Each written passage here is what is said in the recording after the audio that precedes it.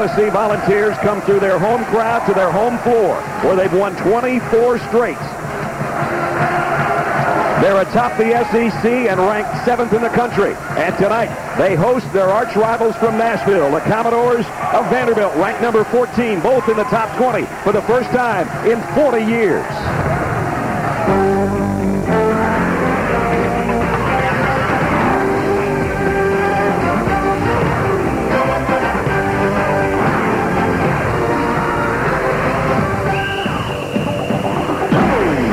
It is our Thursday night showcase, presented by T. Rowe Price, and what a showcase it should be. We come to Knoxville, Tennessee, and our matchup, the Vanderbilt Commodores, ranked number 14 in the country, against the 7th-ranked Volunteers of Tennessee. And welcome to Thompson Bowling Arena, everybody. I'm Brad Nessler with Jimmy Dykes. Jimmy and I are finishing off our tour of Dixie. 3 straight nights. This should be one of the best, maybe the best game in the SEC this season, at least to this point, Jimmy. Ton of offense. Yeah. These two clubs lead the SEC in putting points on the board. And think about this, Vanderbilt trying to bounce back from their loss to Kentucky, and Tennessee, they have a top 10 swagger about them just watching them warm up. What's at stake for Tennessee? They have their eyes set on a possible #1 seed come March. Well, it's such a big game, we have a double star watch for you, if that tells you anything, as you take a look. First of our star watch for the Commodores of Vanderbilt. They've got an inside-outside punch we're going to be looking at tonight. Well, the big Aussie on the left and Shane Foster on the right. And you look at Shane Foster at 6'6", 51% from the three-point line. A.J. Ogilvie, the big Aussie from down under, hoping to do damage over the top of Tennessee tonight at 6'11". Two guys that are hard to guard from Vanderbilt. And for Tennessee, just pick any two of the 3 Smiths that will be on the floor. Jawan Smith right now leads Tennessee in scoring. Terrific as far as triggering the press and the pressure for Tennessee's defense. And Tyler Smith has been the ultimate blender on this team, Brad. He leads the team in rebounding, steals, and assists. Take a look at the starting lineups. First for Kevin Stallings' Commodores of Vanderbilt as they come in from Nashville tonight. 16-1, 1-1 in conference play. Beal, Foster, and Gordon in the backcourt. And up front, Meltner and the guy Jimmy just talked about, A.J. Ogilvie. And for the home team, Bruce Pearl's Volunteers of Tennessee. Here's how it looks. Smith, Howell, and Chris Lofton, the preseason All-American in the backcourt. Up front, Tyler Smith and Wayne Chisholm. Bruce Pearl's done a marvelous job in his 3 years here in Knoxville, restoring basketball to prominence here. It's not a football town anymore. It's football, basketball, baseball, you name it. 60-20 in 3 years. And Kevin Stallings, his 9th year as the head man, the Commodores of Vanderbilt, coming off a tie for 2nd in the East a year ago. 3rd member of our crew tonight, Andy Katz, courtside. Andy? Thanks, Brad. I'll tell you, it's a renaissance in basketball in the state of Tennessee, and it started last March when you had 2 of these 3 teams come up with a whisker of the Elite 8. Memphis got to the Elite 8, down to the final possession for Tennessee against Ohio State, and Vanderbilt against Georgetown. It continued into the offseason.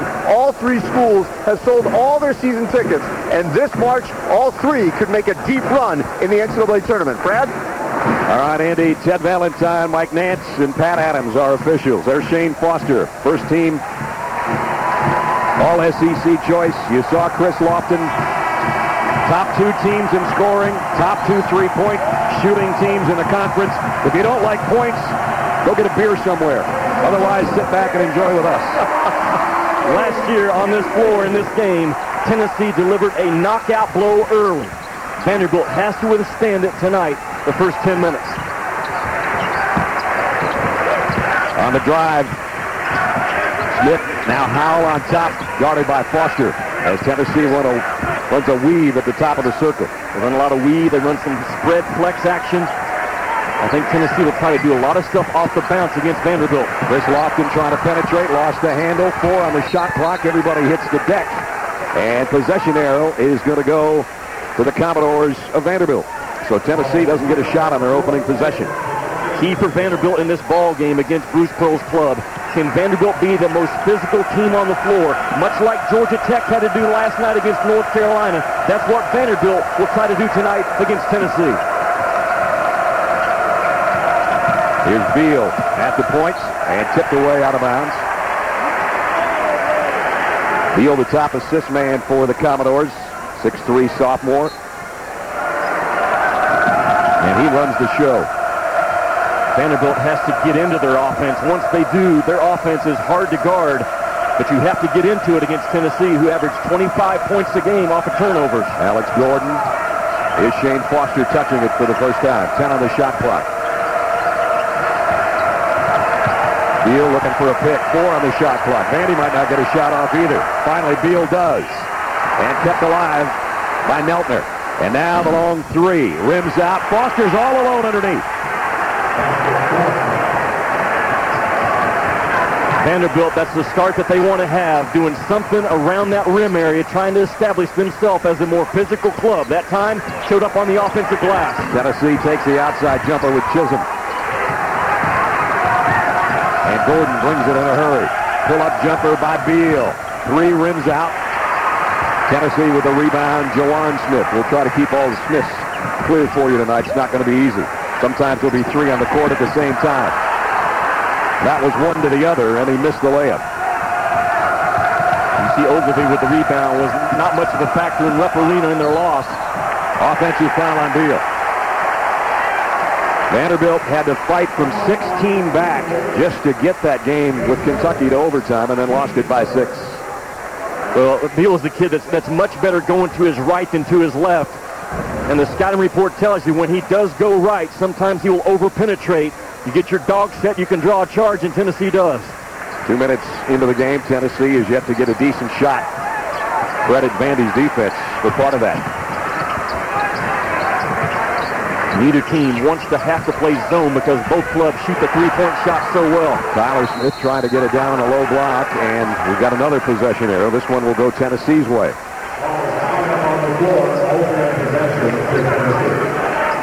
You know, Bruce Pearl would have loved to have jumped out to one of those 10-0 leads and let this building explode. That's what they did last year.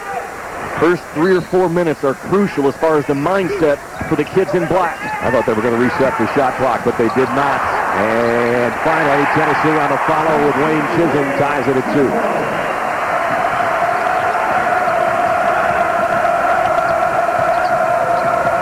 Can Ogilvy get established early? The big Aussie number 4. He hasn't touched it until now. There it is. Can he do something with it on the touch? He gives it up. He's a great passer, and Neltner, the recipient, on an easy basket. The offense needs to go through the hands of Ogilvy. Maybe not as your primary scorer, but he can flat out pass that basketball, much like Andrew Bogut, the other Australian great to play the college game the last few years. European players are so great at, when they're that tall, it's kind of scouring the floor for a teammate. See Ogilvy that basketball, and you don't take away his shoulder and the help rotated over late. If you're going to come and monster Ogilvy, you have to leave while the ball is in flight. If you come to monster him when he already has his paws on it, too late. He will rip you up as a passer. Tyler Smith faces up against Neltner. Now the turnaround jumper off the glass. Good-looking shot. Didn't fall for him. Vandy comes down with a 4-2 lead.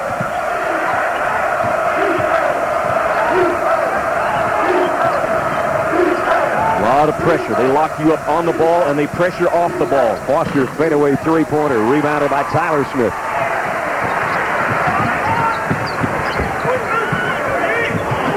Chris Lofton not on the floor right now for Tennessee.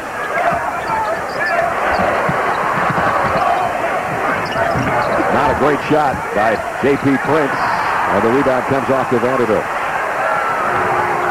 I know it's early, but the strength plays, the loose balls, so far, Vanderbilt's been the guys that have come up with them. Yep.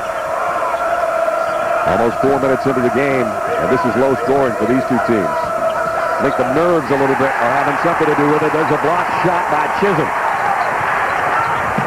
And a lob underneath to Prince. Tough catch, and he walks with it.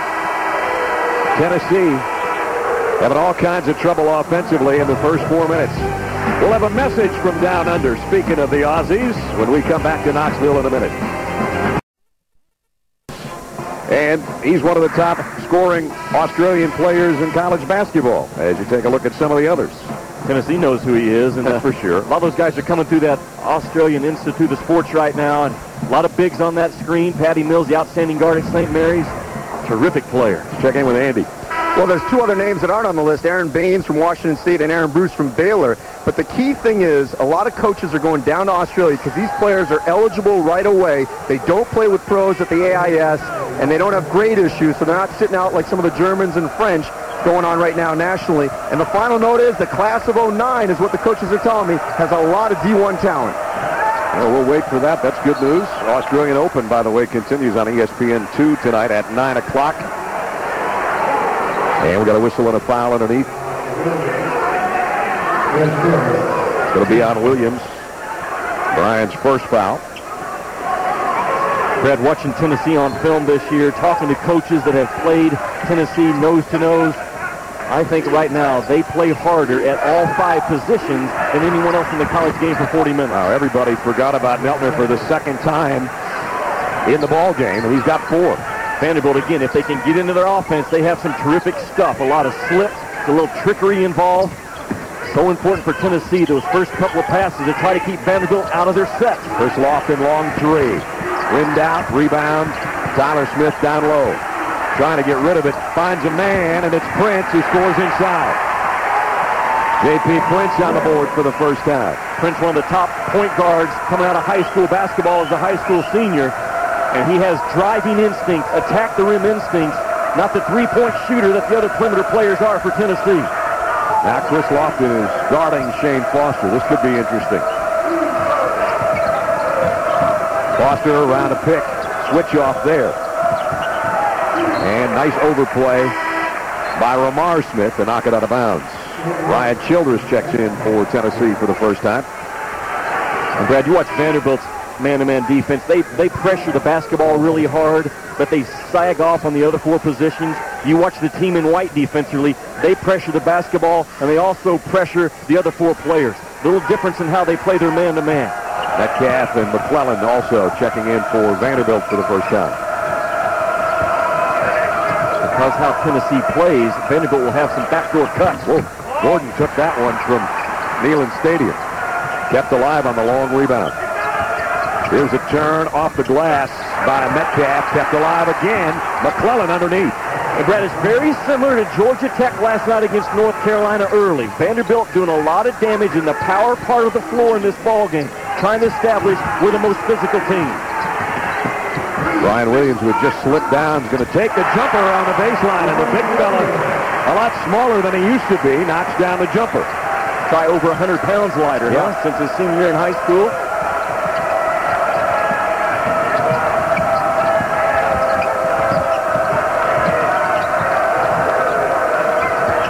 Foster had it stripped by Lofton. Nice defense by Chris Lofton out of bounds. What I don't like about Lofton guarding Foster, he gives up about 5 inches, and Foster can shoot some in his grill.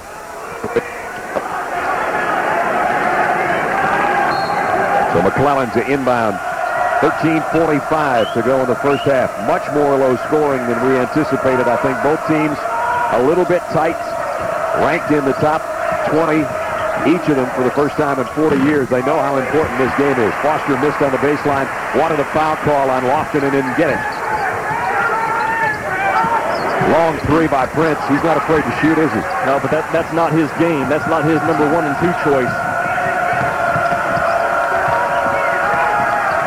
Foster again being guarded by a smaller guy, can get his shot off. McClellan gave it up and had it stolen away by Prince. And right now, Prince is trying to do too much by himself. Another turnover. Week of Impact continues on Saturday on ESPN. Doubleheader action. Starting at noon, Villanova takes on Syracuse at 2 o'clock. Our coverage moves to the Big Ten. It's Illinois and Purdue. All presented by Alltel Wireless on ESPN Saturday afternoon. Full court pressure now from Tennessee. Brad, if you haven't seen Syracuse's Dante Green play, a freshman, and you talk about Love and Mayo and Bayless, Gordon, all those guys. This kid now is a terrific talent. One of the tougher guys to defend in that conference right now is a true freshman. McClellan trying to look inside, brings it out to Gordon.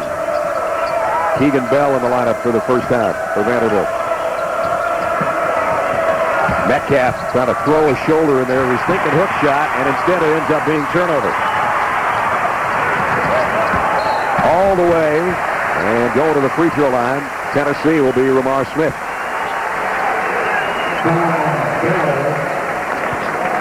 Tennessee, Brad, so aggressive defensively on all 5 positions. So what does Vanderbilt have to do against Bruce Pearl's defense tonight? When they go set a screen tonight, you tell your kids, you set a screen hard and you hold it for an extra half a count. If not, these guys in white will rip and run to the other end.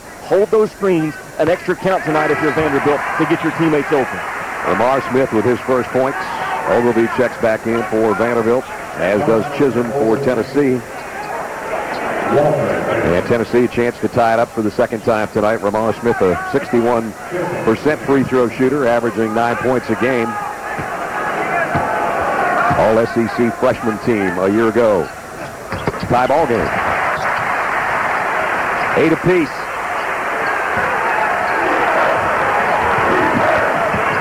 Here's a trap on Bell. He got rid of it, though, down to Gordon. To Ogilvy. Nice ball movement. Back to Ogilvy for the lay-in. Boy, that's the way you break the press right there. They barely had to dribble. Got to get back on defense, though. Chisholm ties it at 10. There's the problem. This is a club that will run it right up your backside, Tennessee. As soon as you score, you better be in sprint mode within the first 2 steps.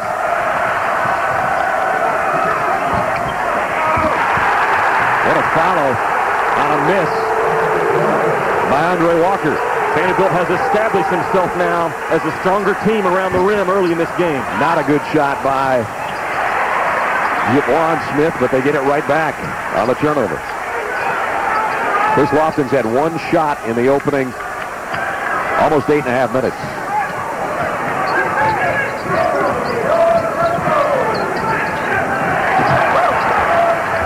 Gives it back to Childress.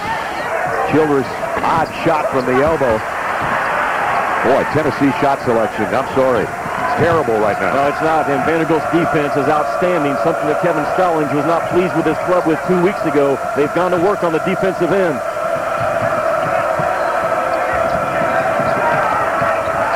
Bell for 3. Rebound's going to be a foul over the back on Ogilvy, and that will be his second. Vandy on the road, leading the Volunteers of Tennessee by a deuce.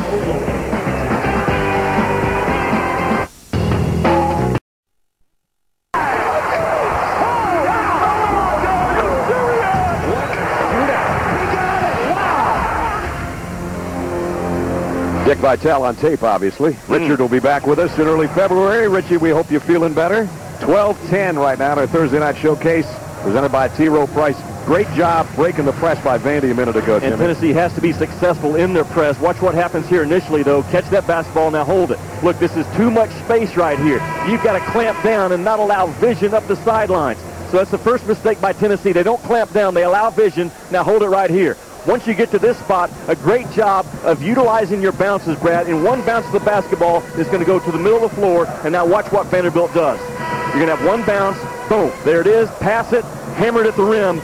The strength of Tennessee's press is in the front, is in the back court. If you break it, you've got numbers. And Vanderbilt almost, it works to their benefit because a guy like Ogilvy can catch and finish at the rim. That was amazing. They went about 85 feet with one dribble.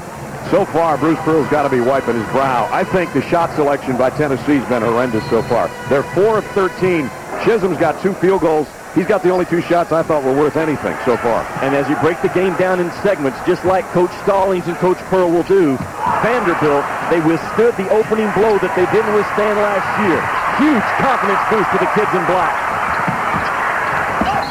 And now they go to the free throw line.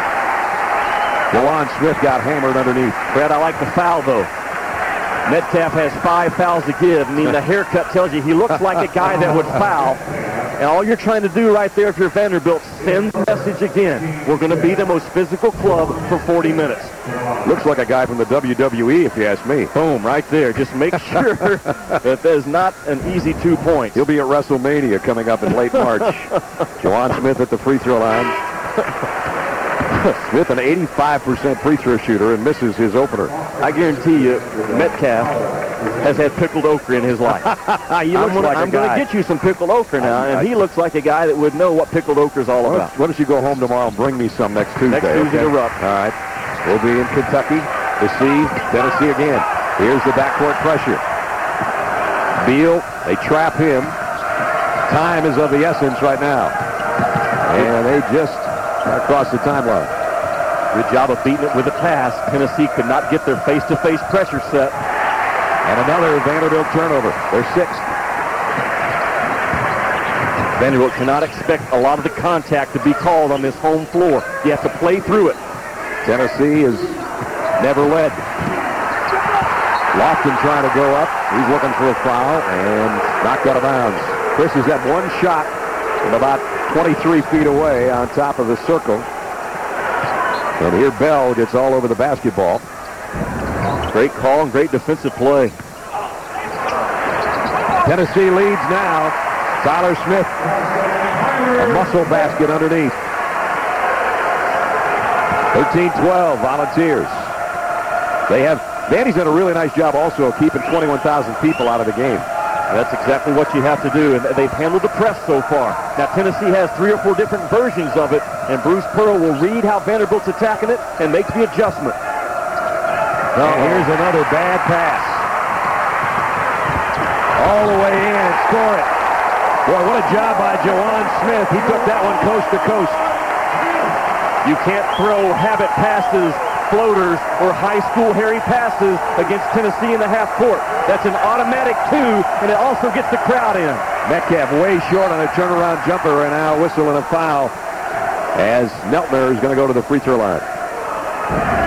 Yeah, we all went to high school with a guy named Harry in gym class who would put the ball above his head and just kind of throw one of those, I'm not sure who I'm throwing it to, and that's exactly what happened. You cannot do that against Tennessee.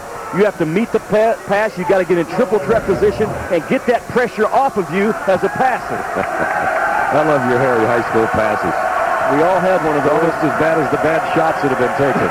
For you, they're horse shots. That's right, I said horse shots. Vanderbilt goes to its bench. Gordon and McClellan come back in.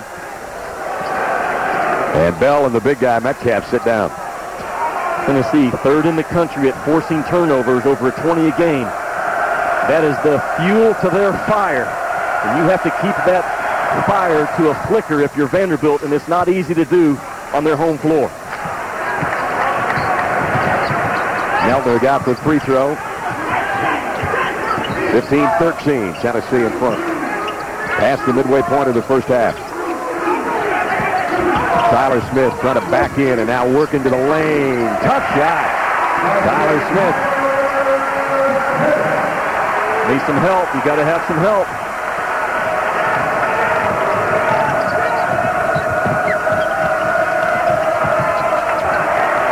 Pressure defense by Smith all over Jermaine Beal. You know what that backcourt pressure does a lot of times? It makes you play too fast in the half court, where a lot of those turnovers have come from in this ball game. Foster has not had many good looks. What a shot on the baseline, huh? Turnaround jumper. Brad, he is a shot maker, and he's so good at understanding when a smaller defender is on him, his eyes get really big, and that's exactly what happened on that play. Pretty shot. Cuts the lead to 2. 8.5 to go in the first half. Lofton will try to answer. Rebound. Battle for it. Out of bounds to Tennessee.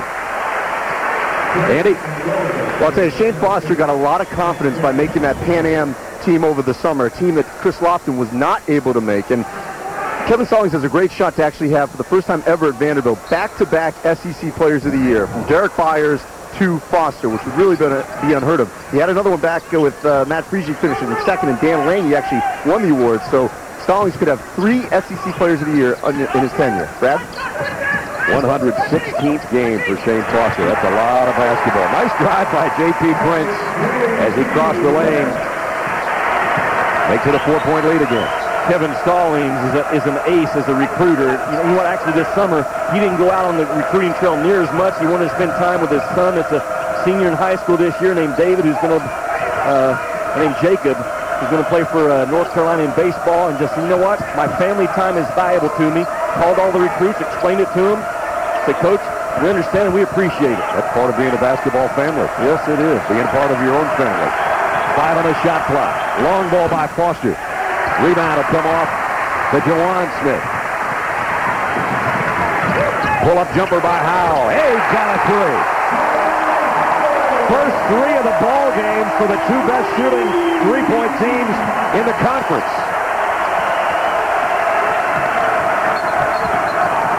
And a push from behind. I think it's going to be on Brian Williams. It is. That'll be Brian's second. Jordan Howell in transition with a pull-up jumper has given the Volunteers its biggest lead of the night.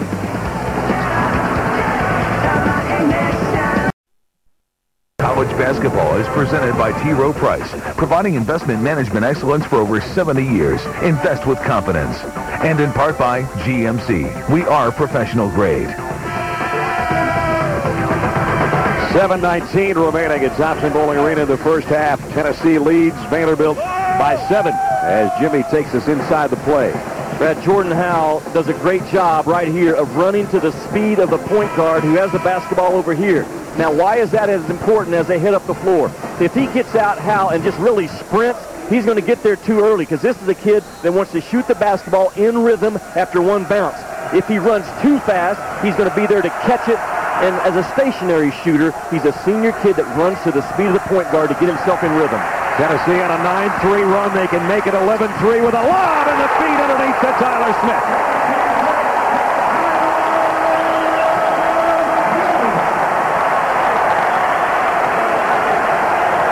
Vanderbilt's 8th turnover became a slam dunk on the other end, but Shane Foster's got an answer. Foster, that same spot. He hits a three-pointer a moment ago. That one just inside the line, 24-17. And even when you go to a bigger defender on Foster, he's 6'6", and he actually fades away a little bit and can still get it off. Tennessee will go to its bench. Prince comes out. 1 out of 6 for Tennessee. 0 for 6 for Vanderbilt, the two best three-point shooting teams in the Southeastern Conference. They each average over 9 a game. Tennessee averages over 27 three-point shots a game. And we got an offensive foul. On Lofton. Chris may be getting a little frustrated trying to get free. So far, he has not scored. I know Vanderbilt is not afraid to run, but right now, with this building the way it is, they better slow the game down and try to get something around that rim. And if they cannot, turn it over. Tennessee's defense, just with Ogilvie and Neltner and those guys, when they hold the ball, Tennessee's been able to come up with steals. Chisholm for 3. Hey, Chisholm on the outside. He is such a weapon because of that right there. He will stick one a game on you as the 5-man. Really stretch your defense, and now Vanderbilt's in a world of hurt. On the road down 10, and the turnovers are starting to be a major problem. 14-3, Tennessee run. Vandy needs some offense to quiet things down here. Vandy needs to get strong with that basketball. There's strength, but it's ripped away. It's going to be a foul called. Well, there wasn't. I thought I heard a whistle, and I was expecting a foul on Chisholm. Now everybody's trying to call a timeout, including me. They're not giving me one. Well, there was a whistle. It may have been an inadvertent whistle, but there was a whistle. Unless it came from the crowd, I don't think it did. Ted Valentine goes to both coaches.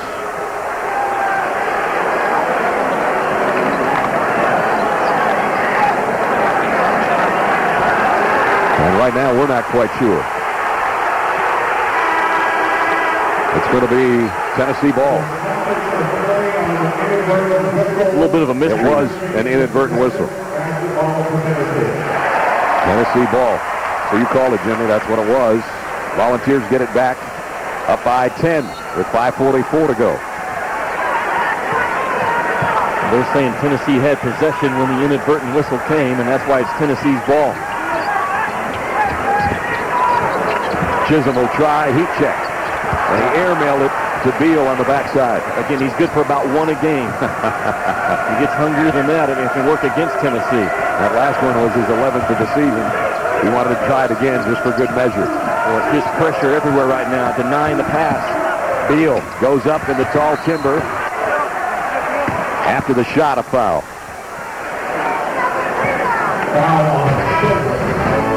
College basketball on Saturday on ABC, Maryland and North Carolina. North Carolina survived Georgia Tech last night, and at 6 o'clock on ESPN, Clemson and Duke will get together. That one was decided last year at the buzzer.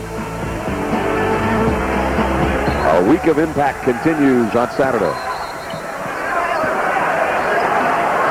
Now we got a whistle, and we're going to have a foul for somebody grabbing somebody's jersey underneath, I believe. Juwan Smith picks up that cheap foul. The most difficult team to inbound the ball is Tennessee. They do a great job of scouting and take away your looks.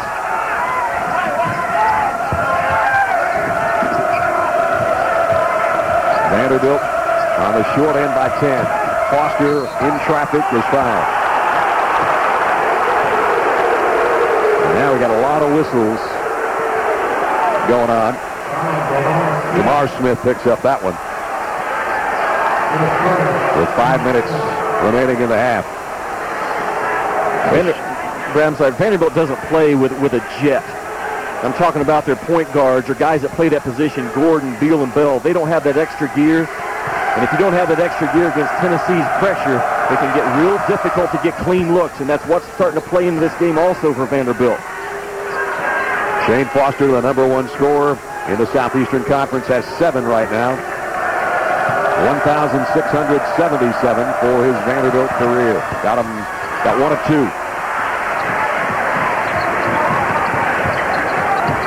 Back to single digits.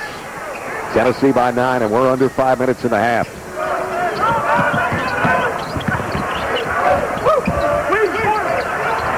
Chisholm drives around. Foster strong off the glass. Missed in close. Childress keeps it alive.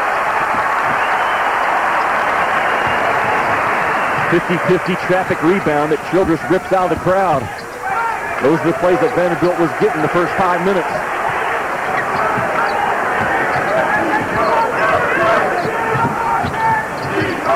This Lofton still held scoreless here in the first half. Childress a 3. Got it. Only his 3rd of the year, but he was wide open. Everyone that Bruce Pearl puts on the floor has the green light to shoot open threes. Foster will try to answer with a triple of his own, and Chisholm rips down the rebound. Critical 4 minutes for Vanderbilt. Trying to hang in this game before the half. Well, it's Chisholm's trail.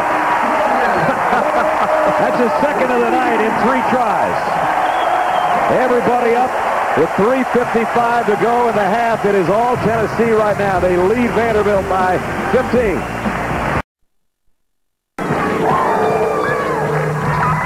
This ESPN telecast available in high definition on ESPN HD, presented by Olivia. 3:55 remaining in the first half, and Tennessee has opened a gaping hole of 15-point advantage. And Brad, you had a great call, Chisholm trail, because Tennessee, a lot of times they will trail with their big, but again, they all have the green light. There's the immediate push of the basketball, but Chisholm is trailing the play. He only makes 1 a game, actually less than 1 a game, but because Bruce Pearl gives them all the green light, they have the confidence to let it fly when they are open looks. Somewhere, John Wayne is watching. On the drive, Jordan misses, and Tennessee with a rebound. Boy, this is a dangerous time right now for the Commodores. Tennessee keeps scoring. They're going to go to the locker room down in a huge hole, and it's going to be hard to dig their way out of it. They do come up with a Tennessee turnover. However, they'll have the ball with 3:32 remaining when we come back. Now, to Brad and Jimmy. All right, Carl, a week of impact continues right after we're done. As a matter of fact, in the Big Ten, Tubby Smith in Minnesota hosting Indiana.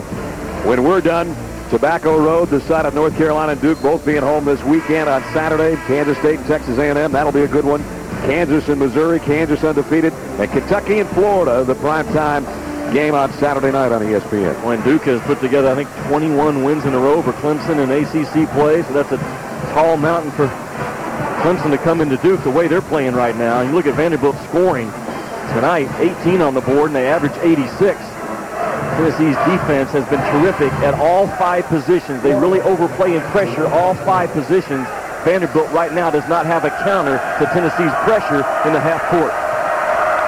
Jimmy, I'll tell you, prior to the game, I talked to Kevin Stallings, and he was just hoping that if they could be down to the last couple of possessions, similar to Ole Miss, and then the hope was that they could out-execute Tennessee in those final possessions. Well, see if that occurs, Jimmy and Brad. Yeah, we'll see also, Andy, if they can do what they did against Kentucky. Remember, they were in a 16-point hole against the Cats, and they forced overtime. So this one's a long ways from over as Gordon hits both free throws and cuts it to 13. Remember, Vanderbilt also makes 9 3-point shots a game. They have not made one in this ball game. They can come back on you with a flurry. Childress tried one for Tennessee. Loose ball underneath, out of bounds, Commodores. And Dad, if Vanderbilt can somehow keep Tennessee from going into the locker room up 15, 16, or 17 and get it down to 10 or 9, without making those threes, you know Kevin Stallings will tell his kids, hey, we're still in this thing, unlike last year at the half. Meltner, nice drive off the glass and one. Chance for an old-fashioned three-point play. I agree with you. I think if they get to single digits going to the locker room, they would be a happy bunch of Commodores. Well, they went back to the power part of the floor like they were the first 4 or 5 minutes, able to establish their bigs around the rim. They did it on the offensive glass, and now they do it with a big attacking in Ross Neltner. I think that's what you have to do in a road game. You have to have the ability, Brad, to throw that ball to that low block guy and him score, go to the free throw stripe, silence the crowd, and that's exactly what Vanderbilt did on this possession. Meltner, Mr. Basketball in the state of Kentucky, as a senior 5 years ago, missed the free throw and missed the opportunity for a three-point play. But it is down to 11. Juwan Smith got his defender to run by, try to three, and the rebound is all Vanderbilt. Foster's alone over here on the left wing. If they look to him, they didn't find him, but Bell's wide open too. Strong rebound. Rejected out of there by Prince. Now Foster. But they're getting looks. Tennessee ball.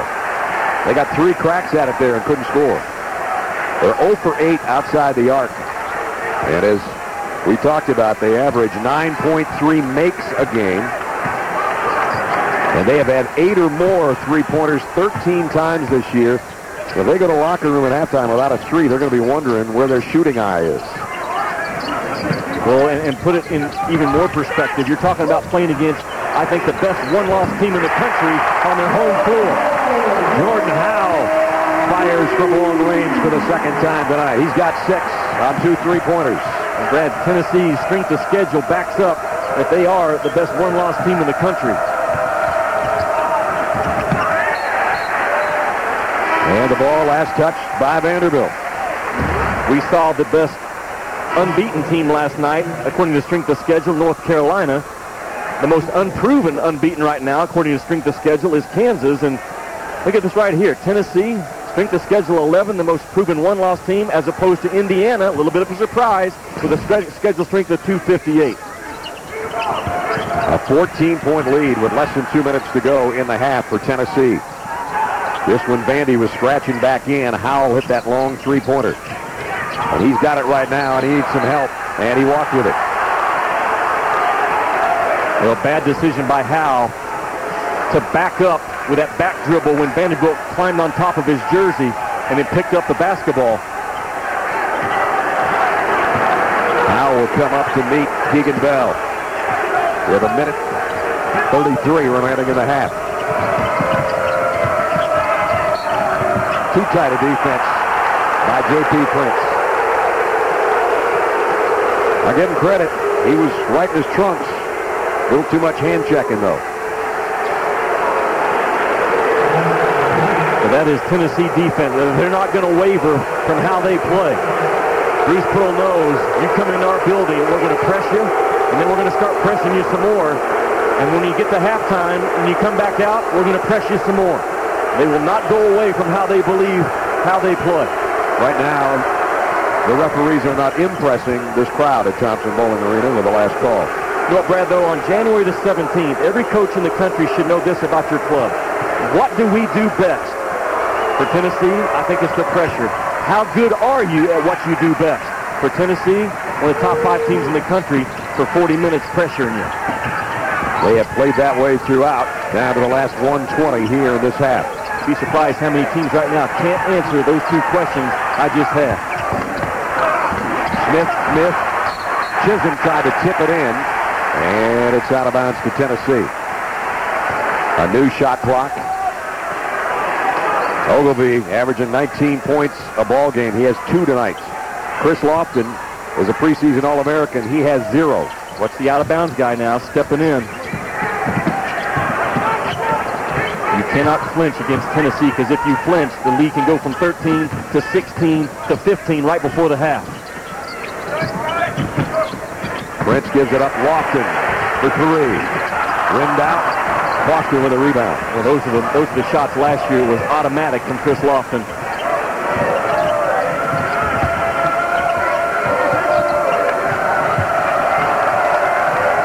There's about a 17-second difference, game clock and shot clock. Your shot maker is Foster, but they got to get him a touch. He's being hugged up all over the floor right now by multiple defenders. Good defense by Tennessee again. 8 on the shot clock. A lot of dribbling by Beal. 5, 4.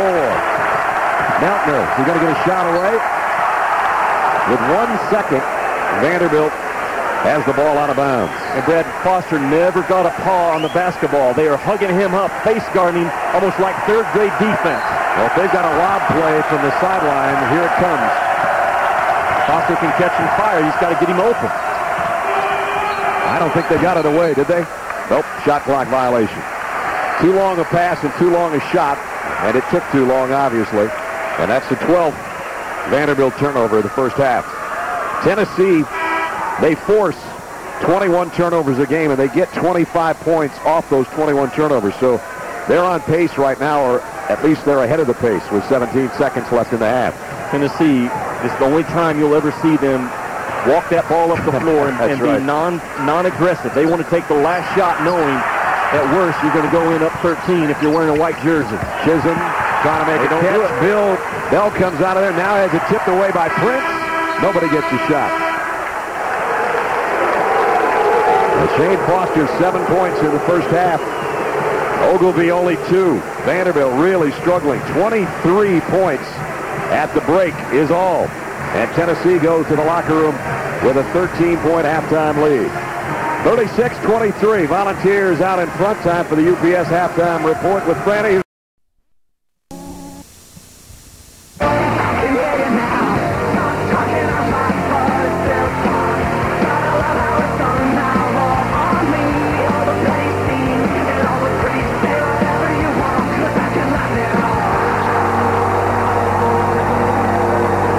Thursday Night Showcase presented by T. Rowe Price from Thompson Bowling Arena in Knoxville, Tennessee. And it's all volunteers right now, the 7th-ranked team in the country with a 13-point lead over the Commodores of Vanderbilt. Welcome back to Knoxville, everybody. Brad Nessler and Jimmy Dykes. Andy Katz will join us in a minute. Right now, not only are the stars not shining, they're not even aligned for Vanderbilt right now. No, they're not at all. But you know what? If you can feel good about being down 13, Vanderbilt is in position to do that.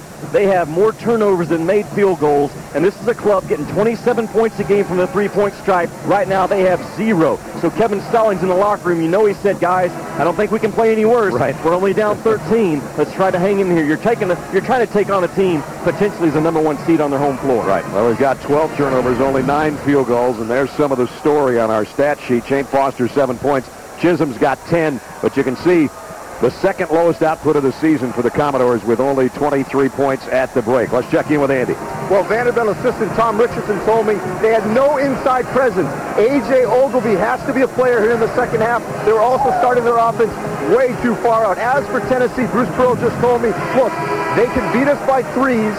With threes, they can't beat us by twos. And Wayne Chisholm, he said, did a great job on Ogilvy. Brad and Jimmy? All right, Andy, keep us posted from behind the benches. We're underway in the second half.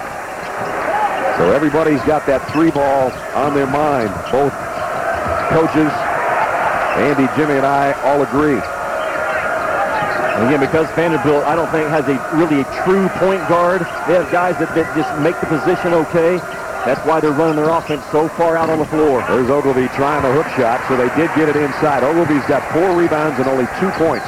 And he's averaging 19.4 a game. Chisholm feeds inside. Now it's Lofton for 3. Somebody, I think, got a hand on that one. Chris got his own rebound. Back-to-back threes don't go by Tennessee, so they'll try the inside route. And that one does go by Tyler Smith. Running the other way is Foster. That time Tennessee didn't get back in transition very well. You cannot let Vanderbilt throw it ahead to Foster in transition. He's too big, too physical going to the rack. Gordon comes up with a loose ball. Chisholm defending Ogilvy. Look where Ogilvy's getting touches. He's catching it 12 feet from the rim instead of 6. That's a big difference. And now Chisholm with a foul. Yeah, there's no low block there. There's barely a block. Right. Think about Ogilvie. He grew up playing basketball in Australia. So his first time to play in a big-time arena was last weekend in Rupp, 23,000, and he didn't make the adjustment very well. I thought coming into tonight he would be a little bit more accustomed to a big stage, big arena atmosphere, but so far, still not in his comfort zone at all. Averaging over 19 points and over 7 rebounds. Some of the other guys that have had great starts as freshmen for Vanderbilt, as you see there, got the second of 2. 12-point game in a much more low-scoring affair than we'd anticipated. Smith on the outside misses a 3. And Foster with a rebound. Tennessee will shoot enough quick shots to allow Vanderbilt to get back in this ball game.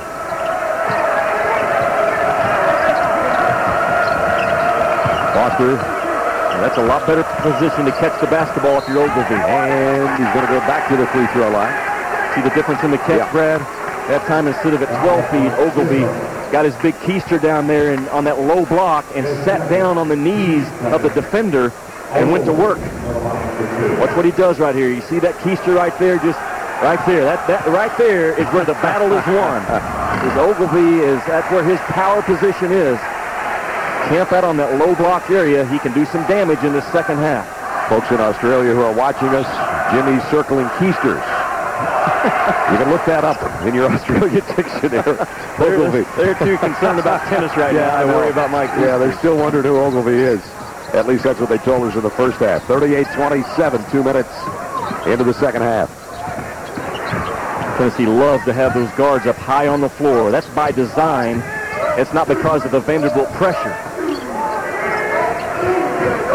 There's Jawan Smith leaning in on Foster, looking for a pick from Chisholm, and he gets it back to Chisholm on the pick and roll.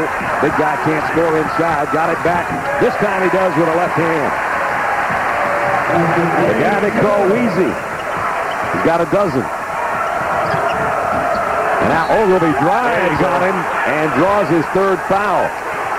And a fire may have been lit under the big Aussie at halftime, because he has come out in the first 3 minutes of the second half and taken command of this basketball game on the offensive end for Vanderbilt. And he's gotten Chisholm in some foul trouble in 2 minutes and 24 seconds. And Brad, that is a big question mark for Tennessee.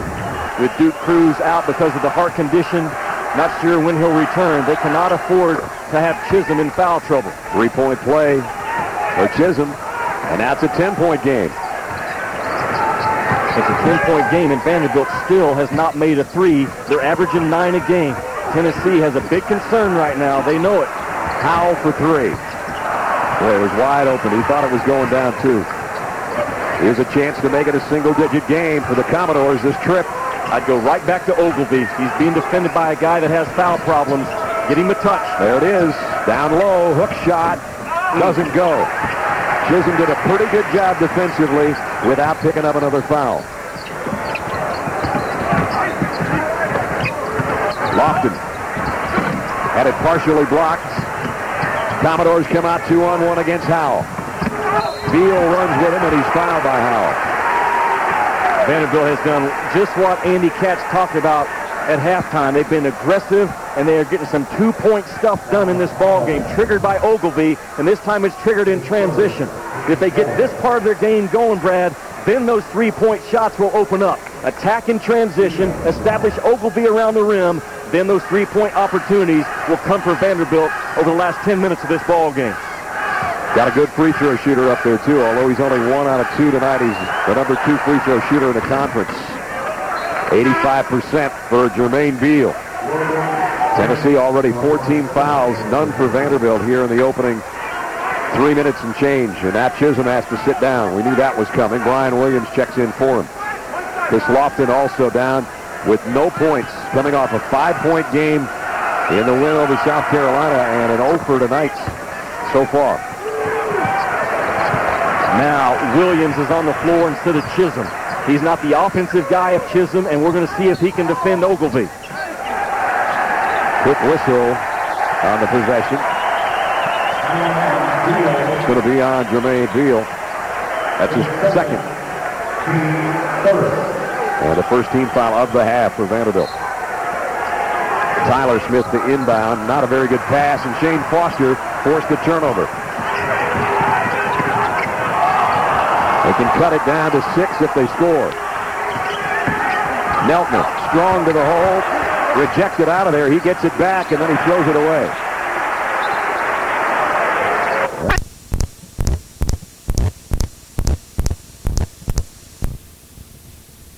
It gets blocked, and Tennessee ends up with it. But I looked over at Kevin Stallings, and he was applauding his kids. Yep. They are doing exactly what he wants to start this second half. I saw that very thing. When the coach is applauding you. Got 3. Good look by Tyler Smith to get it down low to Jawan Smith. Tyler Smith does so many things as a right-handed and a left-handed passer. And this is a high-profile guy that transferred into a high-profile team. And I was anxious to watch how that mix would develop. And you talk about a guy that has blended beautifully with a basketball team as a high-profile transfer to a high-profile team. It has been a great formula. Tennessee and Tyler Smith, obviously, is that the NCAA showed a lot of compassion with his father battling cancer. He soon after passed away, that the NCAA allowed him to transfer without having to sit out a year with the coaching change at Iowa from Steve Alford going to New Mexico and Todd Licklider going from Butler to Iowa. But Bruce Pearl telling me before the game that he looks at Tyler almost like a point forward, that he is almost like their point guard. Brad? We like to hear when the NCAA does something nice. They did in that case. Here's the 3 on the way for Jawan Smith. Lead goes right back to 13, and now Bell's in trouble in the backcourt. Vandy, all kinds of problems. Foster. And going to be a foul, I think, on Tyler Smith. Boy, and why would you foul right there if you're Tyler Smith? They almost had a 10-second call. Sure did. Smith does pick up the foul. Pace is picking up a little bit, too. 15:48 remaining in the ball game. Tennessee maintains a 13-point lead.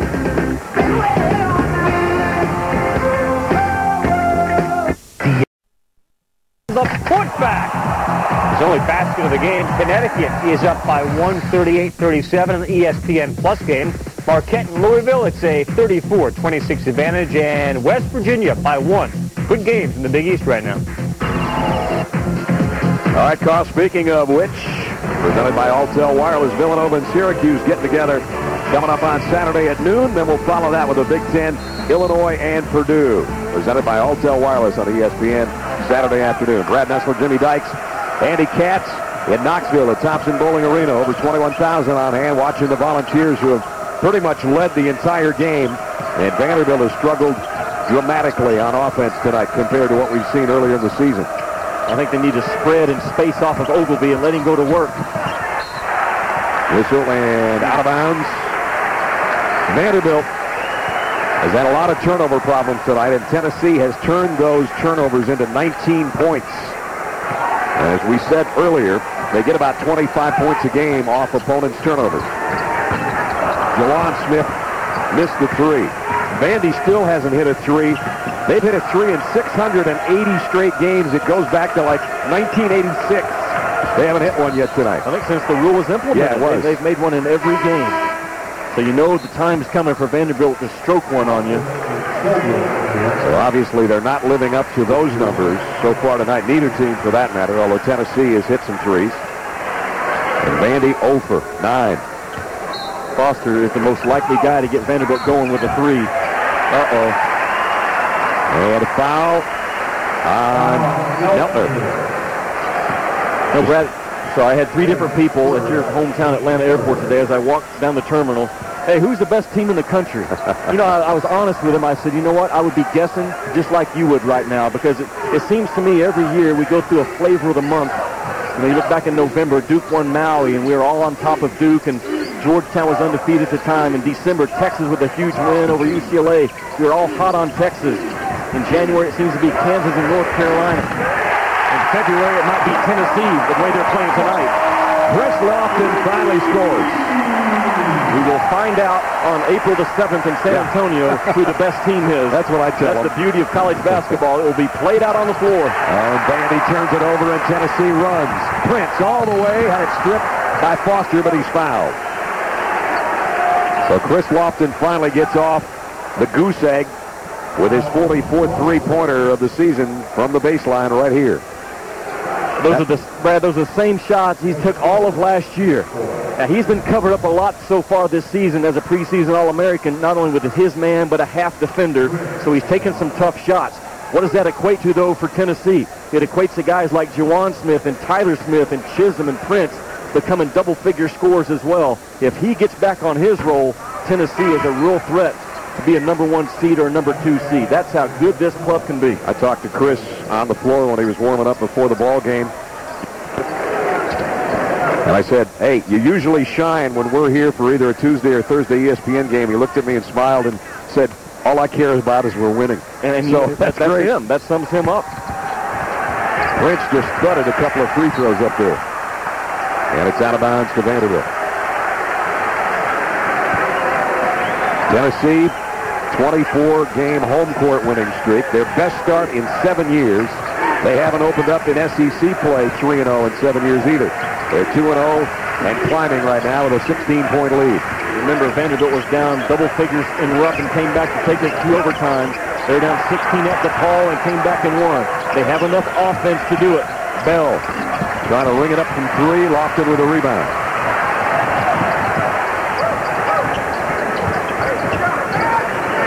And since Chisholm went out, Williams has held his spot. Ogilvy's out of the game right now, but Williams has held his position at that 5 spot for Tennessee. This is a lot different looking lineup right now as Lamar Smith goes in and gets his first field goal of the night. Tennessee by 18. Biggest lead of the night. There's a good look inside. Nice pass by Bell, and Metcalf scoring for the first time on the night. They have enough slips and different reads, a little trickery to get 3 or 4 easy buckets a game. Vanderbilt does. It's Childress, Lamar Smith, Williams, Prince, and Lofton on the floor. Here's Lofton on the drive. Chris Lofton inside. He's the best scoring threat on the floor, and he's got 5 now in the last minute or so. Here's Foster, long range. I don't think anybody. Lamar Smith finally comes up and takes it. Vanderbilt's in a world of hurt right now. They're on the verge of this thing getting to 20 and the building exploding. There's a follow by Prince on the miss by Lofton. Up to 20. Bell goes all the way. Had it blocked against the backboard, but Metcalf cleans it up. Lofton thought about a 3. And now he brings it back out on top. They're the kind of club that plays the same whether they're up 20 or down 10. It does not affect Tennessee's personality. They are who they are, and you can't get them out of what they want to do. Very difficult to do it anyways. They use a little bit of clock here with 12-12 remaining in the ball game.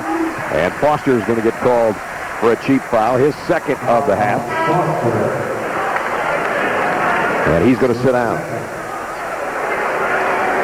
So the 2 preseason first-team choices, Chris Lofton and Shane Foster, both have struggled tonight, though Lofton's come to life here in the last couple minutes. Big game this weekend on the non-BCS level. Illinois State at Drake in the Missouri Valley Conference, the 2 surprises. And Tim Jankovic, former assistant at Vanderbilt, leads Illinois State. Chisholm back in there. He's been big tonight. Wayne Chisholm's got 14. I talked about how hard Tennessee plays for 40 minutes at all 5 spots, and it's showing up in this ball game. George Drake hits one from the baseline, his first basket.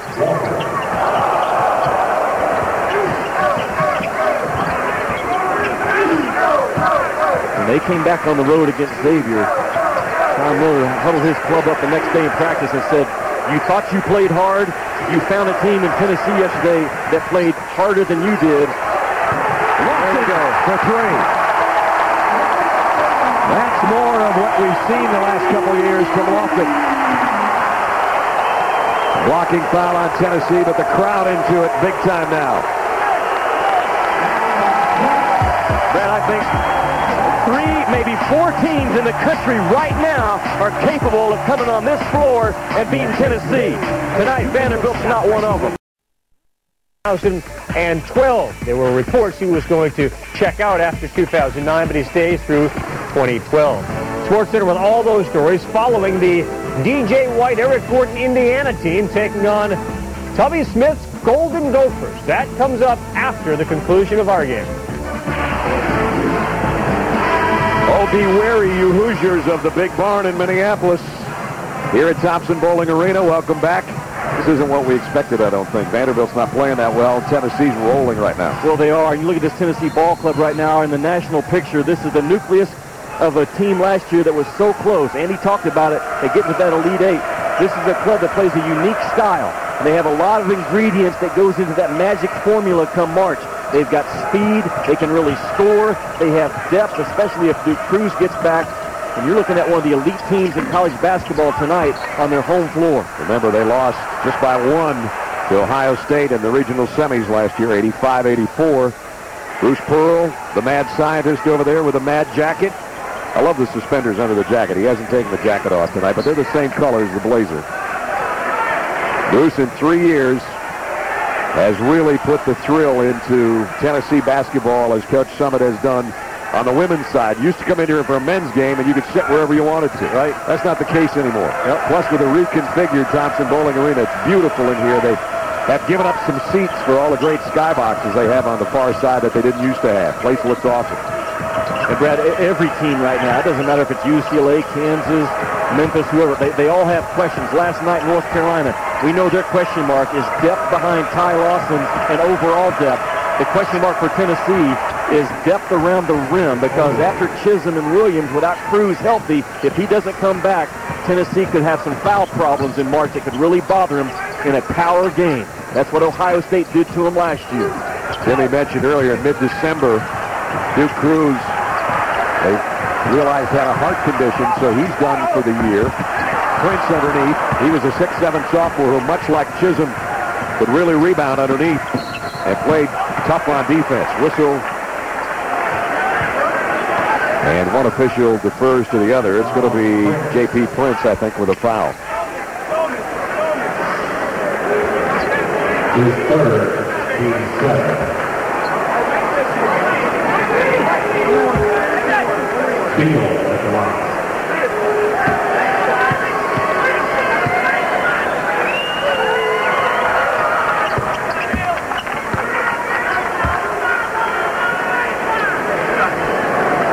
Great news for Tennessee. Duke Cruz may be back in the lineup any day now, according to Bruce Pearl. They took him down to Atlanta and to Cleveland, and Bruce Pearl tells me he thinks it will be determined that he has an athletic heart, and that means that Cruz can be cleared, ready to play. He hasn't played since early December. Now, as for his conditioning, he hasn't done anything for a month.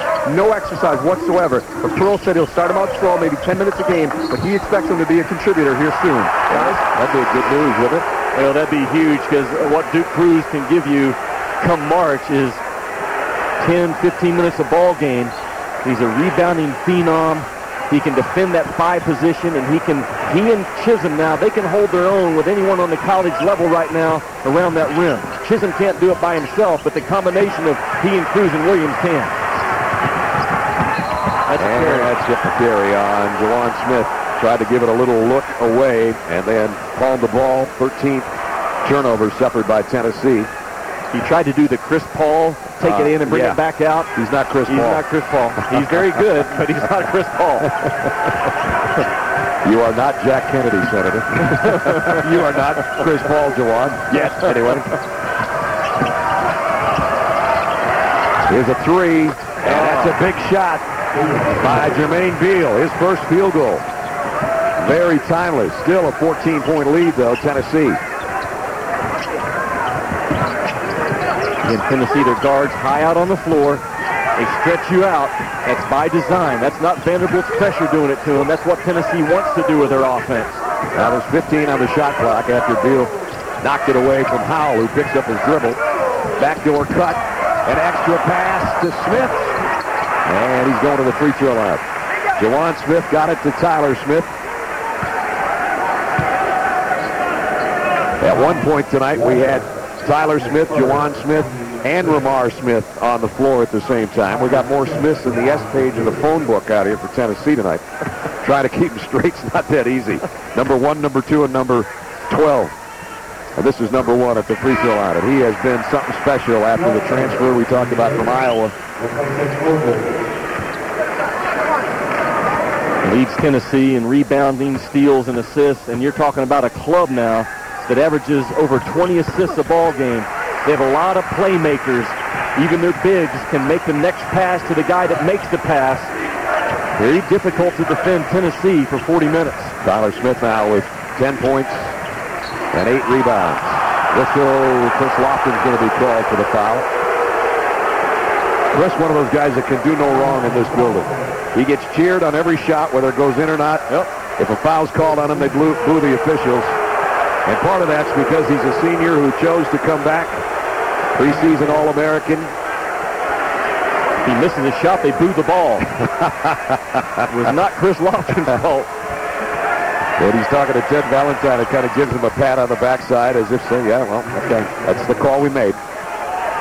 Brad, if I'm Kevin Stallings and my staff over there, they may not be able to come back and win this ball game tonight. But you're looking at a Vanderbilt club that was so close to getting to the Elite Eight last year, and they were burned in this building big time.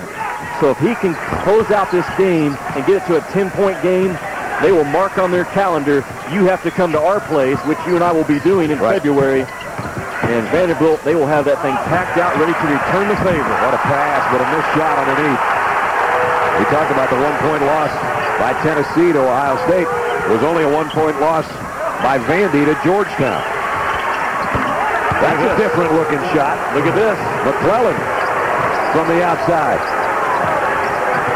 It's down to 11. Tennessee a little bit like Memphis in the fact that when they get into a ball game that starts tightening up on them with 6 or 7 to go, do they have the ability to grind it out on you? I talked to John Calipari in October. That was one of the question marks about his team. Bruce Pearl, because of the style that these two teams play, can they grind out a win? They did it earlier this year against West Virginia. A very good win for Tennessee in a grinded out affair. They may have to close it out tonight in that same fashion. Tennessee's only loss to Texas. We've mentioned Vanderbilt's loss was to Kentucky in double overtime. And now at the 8-minute mark, it's down to an 11-point game. Jermaine Beal has picked up his 4th foul, and it sends Tyler Smith to the free throw line. 10 points for the sophomore out of Pulaski, Tennessee.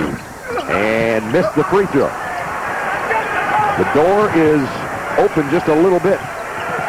And if your husband walked out of the room, you better holler at him to get back in here. Foster. McClellan thought about another long ball. Now gets it to Foster. He'll take it. And got it. Shot maker. An old-fashioned shot maker is Shane Foster. Down to 8. Tennessee wants to talk about it right now, and Vandy's going to hustle to their bench because they're right back in the game. 61-53, 7:38. There's still hope for the Commodores as we check in with Carl Ravitch. Carl? Hi, Brad. Thank you very much. Take a look at some scores going on. Big East style. Marquette and Louisville over on ESPN. 2 getting a little closer. Marquette trying to come back as the ranked team is losing. Connecticut mounting a little comeback at home against Providence, under 10 to play at the XL Center. And West Virginia and St. John's now separated by 8 points with less than 10 to go. Eric Gordon, his first 7 games, he scored over 20. He leads the Big Ten in scoring. You'll see Indiana, Minnesota after our game.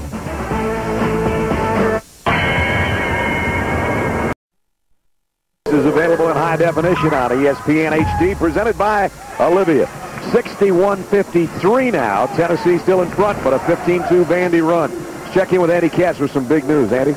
That's right, some big news in the SEC. Multiple sources have told me that South Carolina head coach Dave Odom will have a news conference on Friday and announce that he will retire effective at the end of the season. He's supposed to meet with his players either later tonight or tomorrow. This has been coming for about a week, so it predates their win last night at Arkansas. So once again, sources have told me that SEC's Dave Odom of South Carolina will announce on Friday that he will retire at the end of the season, guys. Wow, thanks, Andy. That is huge. One of our buddies right there now. Yeah. Long-time friend of both the ACC and the SEC. And that's some big, big news from Andy Katz here in Knoxville tonight. Vandy comes up with a turnover as Jimmy said, if you thought the game was over, you're wrong. Foster, 3. That would have been huge. Rebound comes off to Tennessee. And a foul on the baseline. 7:17 remaining in the ball game. Tennessee now hanging on. Still leading by 8. Station 3, starting at $3.99. ESPN's exclusive presentation of college basketball is presented by T. Rowe Price, providing investment management excellence for over 70 years. Invest with confidence. And in part by Acura. Acura Advance. Louisville playing right now over on ESPN2, and one of the things that Rick Pitino's team is doing, playing great defense, allowing just 33% field goal percentage against them. Sosa's layup makes it a 12-point lead. All right, Carl, here it's down to 8, 61-53, and Vandy shooting much better in the second half. They're at 53% in the second half, and they've already got 30 points this half after 23 in the first 20 minutes. They're going to be relying on that guy, I'm sure, Shane Foster, the leading scorer in the conference. So Tennessee has let it slip a little bit here, Jimmy. Tennessee will come back to their pressure, I think, defensively. They've been a little too soft. I don't know about that shot, but Tennessee keeps it alive. I talked about Tennessee and their personality, Brad. They play the same if they're up 18 or if they're up 8. They just have a great confidence on the offensive end. The first good look, they're going to go. Drake's going to get a cheap foul, trying to come up with a loose ball.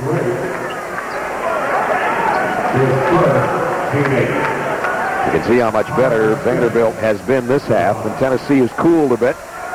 Tyler Smith going back to the free throw line. He's been Mr. Consistency tonight. 10 points, 9 rebounds. And I expect Tennessee, after made free throw, that they can't do it. So now they can't get their press on. That's a huge miss. You miss a couple of points, and you also miss the opportunity to throw your press at Vanderbilt. A bucket here, and you talk about a 22,000 getting real nervous. Here comes in and out, and they keep it alive. He'll get another chance at it. Foster again. Airballed it to Chisholm. You know what? That's the guy you want taking the shots. He's no doubt. 51%. A veteran kid. Number 4 in the country at that 51% from outside the arc. Tennessee hasn't had a field goal in about 5 minutes. See, they're in a funny part of the game, Tennessee is. Up 8, 6 minutes to go. Do we keep going fast? That's why we always want to play, but can we grind one out on you? It's an awkward spot right now for Tennessee. 2 on the shot clock. Nothing but a prayer there, and a shot clock violation to boot. Bruce Pearl's team really struggling from the floor. Don't forget, Saturday on ABC, North Carolina, top-ranked team, pushed to the limit last night by Georgia Tech. Can Maryland do the same? Then at 6, Clemson and Duke get together. That one went all the way to the buzzer last year. That's at 6 o'clock on ESPN. Vanderbilt down 16 at DePaul. They come back and win. Down 17 or 18 at Rupp. They come back and take it to double overtime. Now they just gave it up to Tyler Smith for the slam. Costly turnover. Huge. And now their press is set up again. And they have to take a timeout. Might have been a 4-point swing that might mean the ball game right there. You never know. Well, the guard play of Kevin Stallings let him down right there, Brad, because you had a non-ball handler out at the top of the key trying to handle against pressure.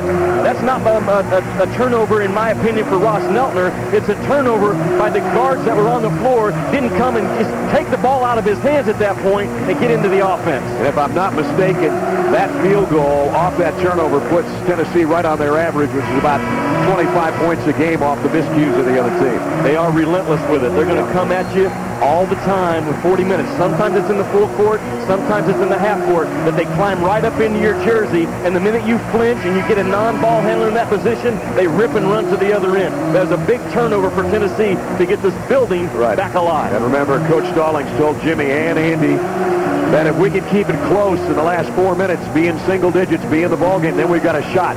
Well, that basket could have been a 4-point swing. Who knows? Had they gotten a basket on that one, they'd be right in the thick of it. They're still only 10 down. But as Jimmy said, now the crowd's into it, and here comes the full court pressure again. This kid with the basketball is strong to his right hand.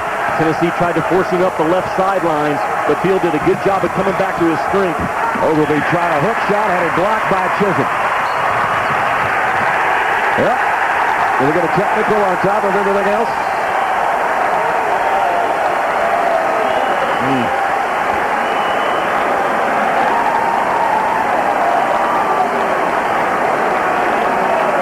He got the ball exactly where he wanted to, Kevin Stallings, to Ogilvy.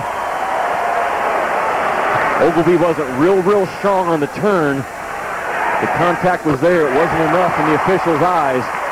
Go back and look at it. That's exactly what you want to try to come back. A lot of ball initially. Maybe came down on the elbow. Looked pretty clean on the replay. In that replay. And Chris Lofton not having a Chris Lofton type night. An 85% career free throw shooter, and he missed one. But he puts the lead back to 11. You know what? I'll tell you this. That bench decorum rule, they're still on top of it in January. Yes, they are. I like it. I thought it might go away. And we've seen it the last couple of weeks, you and I. Officials staying right on top of what they've been told. Nice lob inside. Tipped in by Chisholm. Chisholm has played big tonight, hasn't he? And you know what? That was an effort play. And I hang on the fact that I think Tennessee, over a 40-minute game, night in and night out, possession to possession, they're playing harder than any team in the country. Vanderbilt timeout.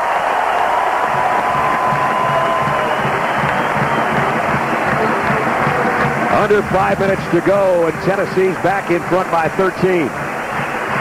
Great courage by Vanderbilt to fight their way back in front of an orange-clad volunteer crowd. But that Tennessee pressure now starting to come back into play on Vanderbilt. Well, it's been an impactful week, and it will continue. Some great matchups on our ESPN family of networks. Tobacco Road doubleheader, North Carolina will be on ABC, then Duke will be on ESPN. A couple of great Big 12 showdowns. Of course, you can start your Saturday with College Game Day on the road from Gainesville at 11 a.m. Eastern Time. And we'll cap it off with Kentucky and Florida. Florida coming off a loss, as are the Cats. So they're both going to be hungry in Gatorland coming up on Saturday night. Kansas has a chance on Saturday at Missouri, a bitter rivalry to start getting a little bit of that it factor I've been talking about that I think Tennessee, Memphis, UCLA, and North Carolina has. Kansas has a couple of percentage points in the 10%. They can get another couple of percentage points, I think, with a win at Missouri in a hostile environment come Saturday. Foster over Lofton. Rimmed out of three. Kept alive by McClellan. McClellan needs some help. Nice pass. And all the way in with the left hand is Alex Gordon. A beautiful pass by Ogilvy to fire one from 20 feet away and hit a small guard right on the numbers. He made a tough play look simple. Just over 4 minutes remaining. 11 points. Tennessee lead. Good look inside. Chisholm again. Brad, that's why they run their offense so high. I talked about it by design, because if you do it, your bigs are always a threat to slip it and go to the rim. Ogilvy answers on the other end. He's had a much better second half. But Wayne Chisholm's had an 18-point, 11-rebound game tonight. Lofton around a pick all the way with a teardrop in and out. Follow. Bruce Pearl wanted a foul. Here comes a 3-on-1 for Vandy. Foster. Offensive foul. My! Wow.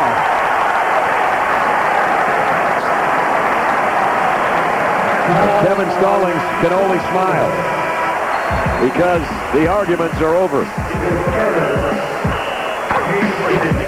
Tough call on the road. 12 was still moving. A good one shaping up inside the barn in Minneapolis. Right now, let's go back to Brad and Jimmy in Knoxville.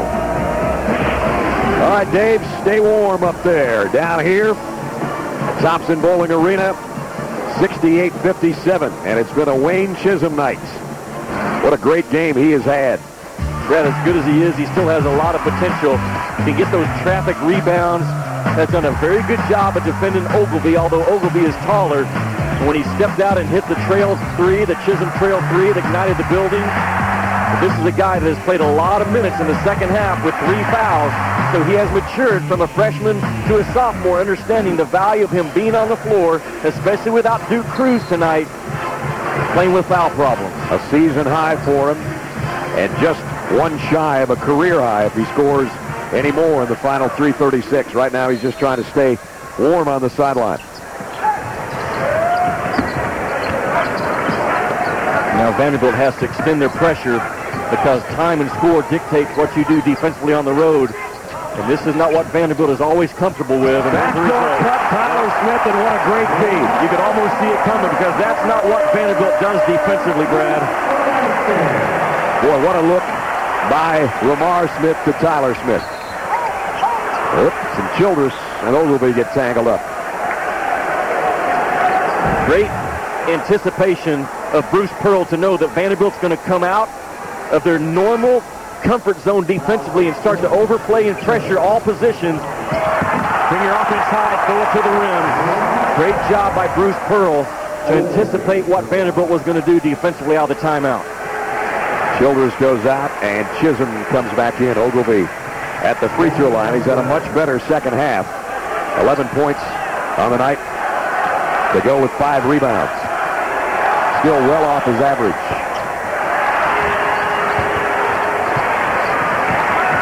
And if Chisholm wouldn't have had that rebound stolen from him by Jawan Smith, that would have matched a career high on the glass, too. Always nice your teammates take away your career high. Yep. Tennessee has a take the time off the clock offense. This would be it. Spread the floor. Let your primary ball handlers close this thing out. Blake's going to come back in, and Gordon goes out.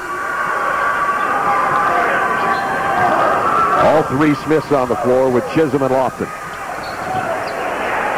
Ooh, that was a quick foul on Ogilvy.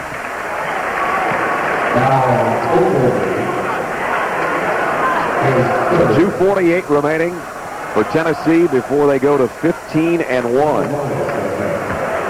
They're on a 9-game winning streak. They haven't had a 10-game winning streak in 10 years. Second straight year, though. They've won 9 in a row.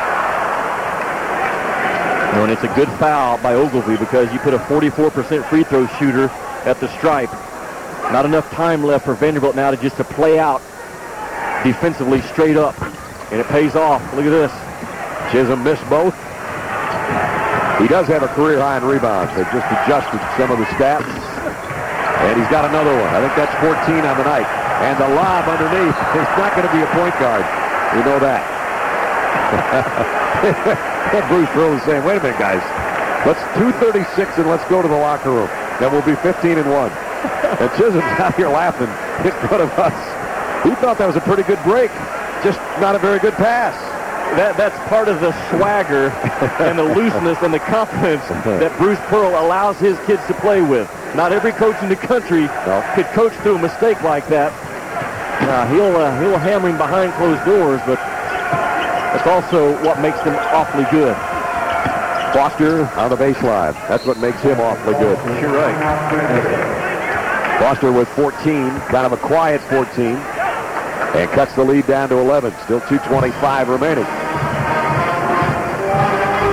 Well, the question becomes now for Tennessee, I think, Jimmy, and you touched on it earlier, just how good are they? I mean, we knew Vandy was going to have trouble coming in here, and I think Tennessee will have trouble when they go to Vandy on February 26th. That will be a monster match that you and I will be at on a Tuesday night prime time. But I think Tennessee, they're deserving of their number 7 ranking with the wins they've had over West Virginia and at Xavier and at Gonzaga. Their style of play, their firepower offensively, everything equates to a top 10 team. Now, come March, you'll find out, does that equate to a Final Four run? Right. I think it could if Duke Cruz gets back and this club continues to really defend hard. We talk a lot about their offense. defensively now, look at the clamps they put on a high-powered offense tonight from Vanderbilt. I thought they'd miss a guy like Bradshaw, who was always the garbage guy last year. But if they get Duke Cruz back, as Andy was talking about, in maybe a matter of days, their depth just went up big time. That's going to help them down the road. And Tyler Smith is kind of their new Dane Bradshaw this year. But this is a Vanderbilt squad that has shown me a lot of courage and a lot of toughness. 18 points down on a rivalry's floor in the building erupting, and they are still in this ball game. And they almost got a layup off a turnover. As it is, they get a foul. Well, the state of Tennessee, we talked about it. Sounds good to me. If you look at the license plates of Memphis, Tennessee, or Vanderbilt, it's all looking pretty good. And then you put the Tennessee Lady Vols in there. Not bad. Just a couple losses is all. Sounds good to me is the state slogan. Yes, I guess so. You and I thought it was the home of Dolly Parton. That's what I thought it was. Yeah. I said something similar to that anyway about Dolly. Look at Vanderbilt now. Now will they come and extend their press? Because that's not their MO. If they're not going to extend their press, foul. Yeah, just go ahead and foul him again, the 44% free throw shooter. And Neltner did. So we'll walk it the other way. Don't forget the Hoosiers and the Gophers. Follow us from the barn in Minneapolis. Wayne Chisholm, career high night on the boards. Can he make it a career high night in points? It's all up to you, Wayne. I know you're a 44% free throw shooter, but come on, son. Knock him down. You know, and this is a question mark for Tennessee, kind of like where Memphis has a question mark right now with Dozier and Dorsey, and their bigs all below 50% from the free throw stripe the last time I checked, and it's hard to close out a game now when you get to that 3 or 4 point game on the biggest of stages when your bigs can't make free throws, and that's why Vanderbilt is still in this ball game. And he came in to try to get his own miss, and he actually keeps the ball in his teammates' hands with his hustle after 2 missed free throws. Tennessee as a team, 67% from the floor. Vanderbilt's way up there at 74%, and they go to the line more than any other team in the SEC. Tonight, maybe not necessarily, but normally they do. The killer for Vanderbilt to allow them to get the ball back after a miss. You knew the miss was coming. Drake with a steal.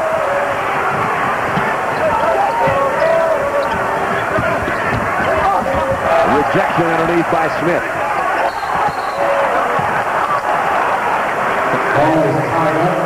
And this time on a tie-up, it's going to be Vanderbilt's ball.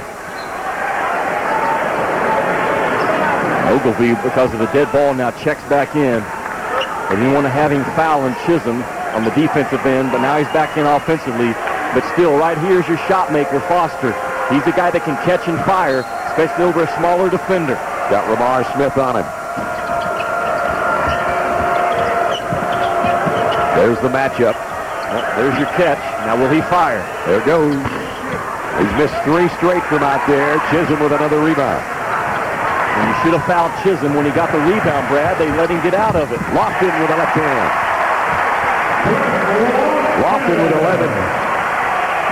And the lead goes back to 13. And now knocked away from behind by Tyler Smith.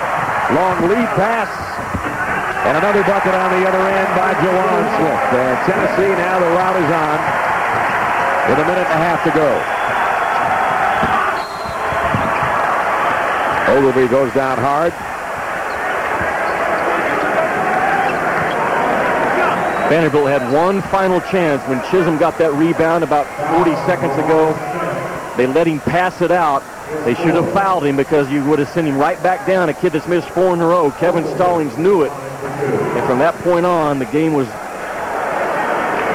over.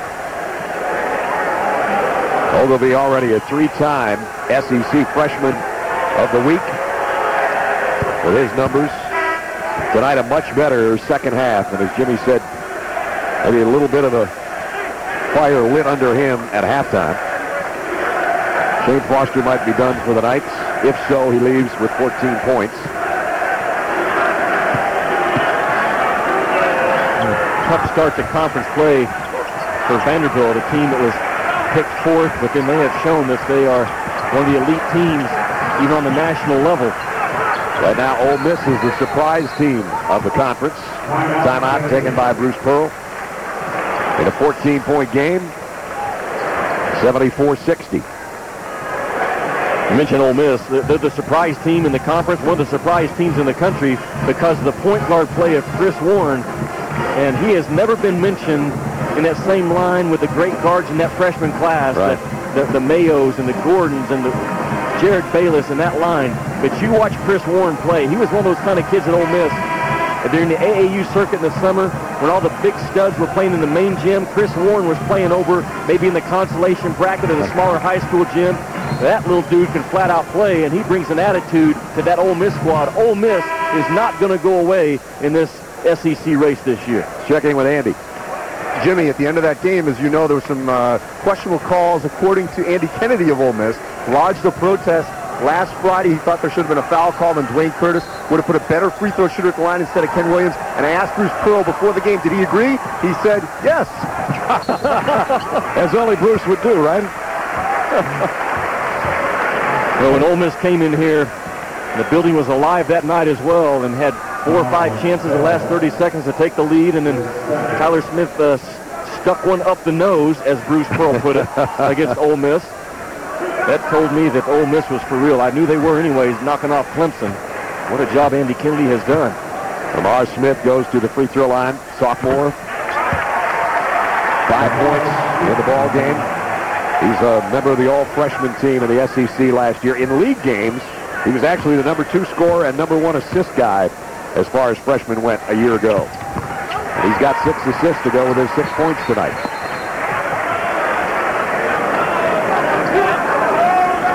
Ted Valentine having a word with Andre Walker. I don't know if there's a little shoving going on. I didn't see. There was.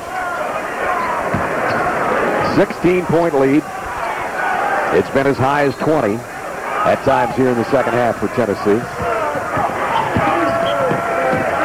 Vanderbilt did not come over here for a moral victory, but they were also on the verge of losing by 30. They showed a lot of courage to come back. The score is going to end up 18 whatever. But Vanderbilt showed some fight. Still fighting is Meltner with a hard foul. And that'll send Jawan Smith back to the free throw line. Well, this one's just hit a dead spot now. The game's over. Tennessee leads by 16 with less than a minute to go. Don't forget Indiana, Minnesota next. Man, my first time to see Tennessee in person this year. Watched them a couple of times. I knew their win at Xavier was awfully impressive. Their win at Gonzaga for Tennessee was awfully impressive. But they have a lot of pieces. They can really score. They're a team that can get into March and average 80 points a game, which is exactly what Florida has done the last 2 years in the NCAA tournament, all the way to the Final Four and the national championship. You have to be able to score. Florida has averaged over 80 points a game in all 12 NCAA games the last 2 years. You can tell by watching this one, it doesn't matter for Tennessee who scores night in and night out, right? In this instance, it's not Chris Lofton, and he's only averaging 13.5 a game. But they don't need 21 or 22 from Lofton every night because they got too many weapons. Yep. That's why North Carolina and Kansas and UCLA, those are the teams right now in Memphis that I have my eye on because they can have that offensive firepower. They can get better defensively, but you sometimes can't get better offensively. You either have weapons or you don't. I look at teams right now that have weapons offensively that can also improve defensively over the next 6 or 7 weeks. Tennessee's one of them. Graham with the foul, and Jawan Smith back to the free throw line, where he's hit 5 out of 6. He's shooting 85% from the stripe. One of the excellent free throw shooters on this Tennessee team, along with Lofton. Howell's a good one. And now some of the Tennessee guys, including the coach's son, getting some time. Stephen Pearl checks in. Chisholm goes out, 18 points, 18 rebounds. Not a bad night. Career high in rebounds, big time. He was a couple free throws away from his scoring best as well. And as Jimmy said, he got 3 fouls, I think, in about the first 2.5 minutes of the second half, and he goes out with 3 fouls. And last year, he would not have understood how to play with foul problems, and that's a lot of different areas you improve from your first year to your second year. And Chisholm has become a more consistent rebounder, a more consistent defender, and the guy that understands the value to his team by staying on the floor with foul problems tonight against a physical Vanderbilt squad that really tested him. Lead is 20, which is the biggest of the night. So the game very close at one point here in the second half,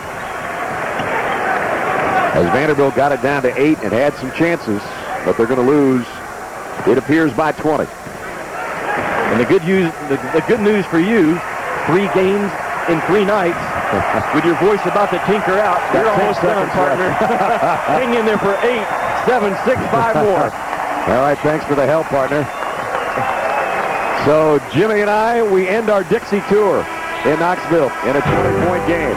Tennessee wins at 80-60. They go to 15-1, 3-0 in the SEC, their best start in 10 years. Up next on ESPN, more college hoops, Indiana and Minnesota. This has been a presentation of ESPN, the worldwide leader in sports. For Andy Katz, Jimmy Dykes, Brad Nessler saying so long.